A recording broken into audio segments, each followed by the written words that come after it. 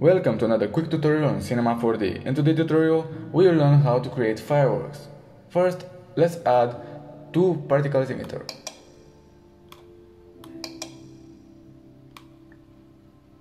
Go to the first particle emitter and let's add 200.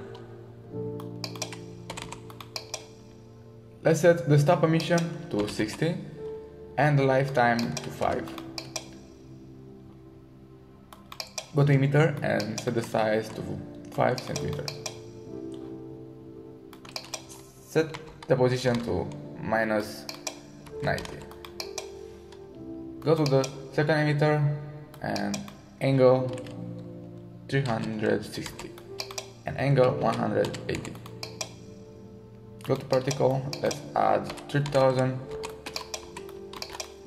Start the emission to 60 and stop the emission to 65. Lifetime 45, variation 25, and scale 50. Tangential show object render instance. Now let's add two nulls.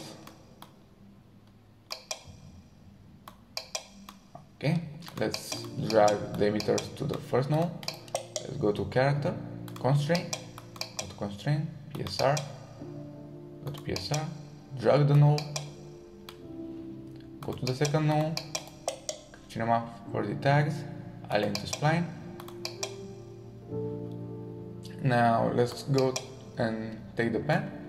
Let's draw the paths. I'm gonna make one here, like this. This is gonna be the path. So let's go to the line spline and drag the spline there. Perfect. Now set the position to 0 and then go to 60 and make it 100 and set another keyframe. Now go to null, go to display, set the sphere, set the radius to 5. Perfect. Now if you're gonna press play, you'll have this. Okay. Now go to simulate particles and add, first go to MoGraph and add tracer. Go to tracer and drag the emitter 1, go to limit from end and set 10. Now go to simulate particles, friction, particles and gravity. Now if you're gonna press play, we have this animation, this looks cool, so we can add more.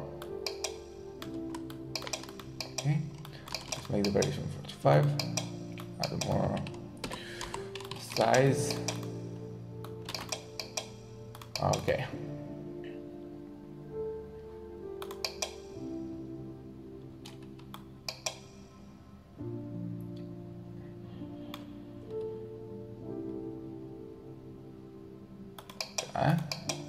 Now let's create the materials. Create a shader, pyrocluster, volume tracer, another shader, pyrocluster. Go to pyrocluster, global, select fireball. Yes. Okay. Let's go to shape and make it 3. Let's create another shader and let's add hair material. Now let's duplicate the pyrocluster, go to global, so we can add, this is gonna be the fireworks, so let's add a lot of colors. Add another yellow, okay, like this. Perfect.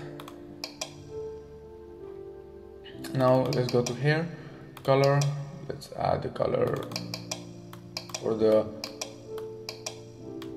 fireworks like this. I think this looks nice. Now let's make it orange. Okay. Now go to thickness and set the thickness low. Okay, make it 3, no, 0.7.